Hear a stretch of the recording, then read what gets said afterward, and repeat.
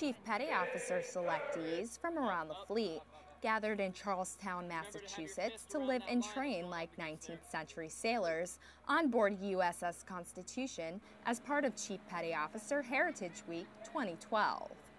We are in our 15th year of doing annual CPO heritage training with 150, but we usually do 130 to 150 Chief Select Petty Officers. I also bring in 20 mentor chiefs to assist because of my small amount of Chief Petty Officer I have on board. The Chief Select Petty Officers get 1 week of 19th century seamanship training to where we teach them boarding pike and gun drills. We teach them how to climb the rigging. They are taught how to handle the lines. My crew members are the ones who are required to give that training. So our Chief Selects and our mentor chiefs really understand that you don't have to be the senior person being that leader or that trainer.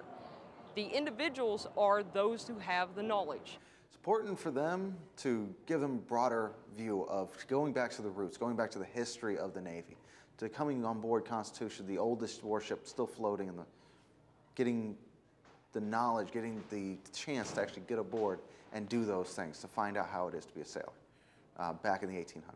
Everything requires teamwork, from, like I said, from firing guns to even hoisting any lines. It all requires teamwork. And our marching, everything requires teamwork, which is something that you need in the mess. The training runs through August 25th and is designed to instill pride in naval heritage in the Navy's senior enlisted leaders. From Boston, I'm Petty Officer Amara Timberlake.